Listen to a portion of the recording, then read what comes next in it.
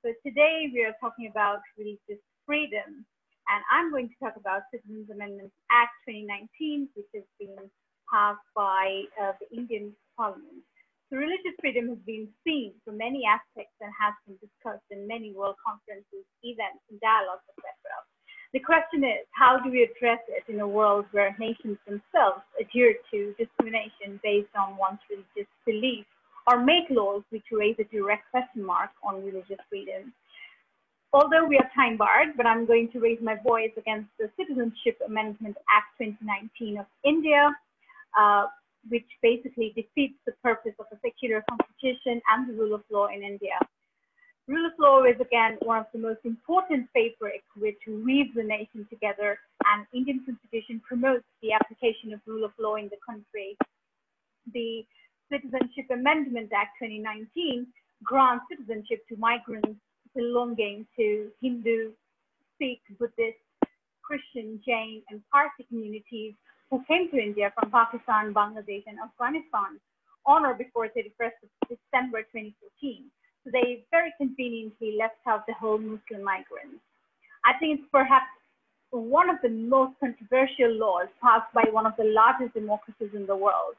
So while some people are very impressed by the law, few are curious, and while many of us are puzzled. So the Citizenship Amendment Act clearly defies human dignity, international human rights.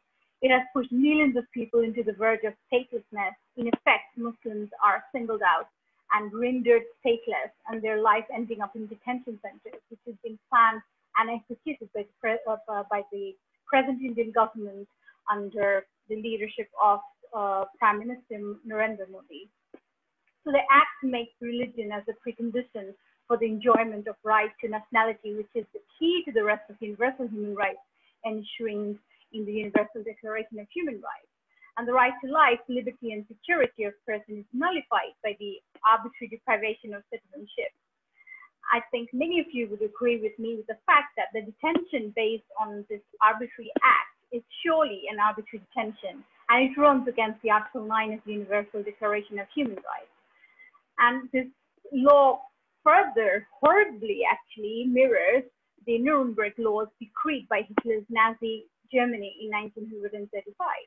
And the race citizenship law, major among the Nuremberg laws, professed that only those of German or related blood were eligible to be race citizens, and the remainder were classed as state subjects without any citizenship rights. And later, the laws were expanded to include the Romanian people and the Black people. Another instance in the Citizenship Law 1982 enacted in Myanmar, which deprived the Rohingya people of the citizenship in Myanmar. Despite generations of residents in Myanmar, the Rohingya people till date are persecuted in Myanmar. The Indian government has to say they did not exclude the Muslim community from their bill, from their act, but only people, the religious minority people in these three countries where they're persecuted. But they have not taken into account the Rohingyas who are persecuted, plainly persecuted in Myanmar. I think judiciary is an important part of the state. And in India, there have been hundreds of petitions at the Supreme Court, and the judiciary under the political wings favored the Citizenship Amendment Act. And billions like myself do not agree to such a discriminatory law, which is ensuring citizenship based on religious beliefs. Now, experts in India argue that the law isn't against Muslims, and if such is the case, then how come they haven't included the most persecuted Rohingyas? And I'm very proud to belong to a country, Bangladesh, under the auspices of our Honorable Prime Minister Sheikh Hasina, is currently hosting over 700,000 Rohingyas refugees with our limited resources, when very conveniently the world shoved their doors on them. So I would say that differences only multiply hatred and instigate more hostility, and thus infringes universal human rights, be it the Israel-Palestine ongoing conflict, or the Uyghur Muslims forced in massive camps in Xinjiang, China, the Sunni-Shia conflict across many Muslim-majority countries, and more recently, we've seen in the news the brutal persecution of members of Shinji Church in South Korea, are matters of utter human shame.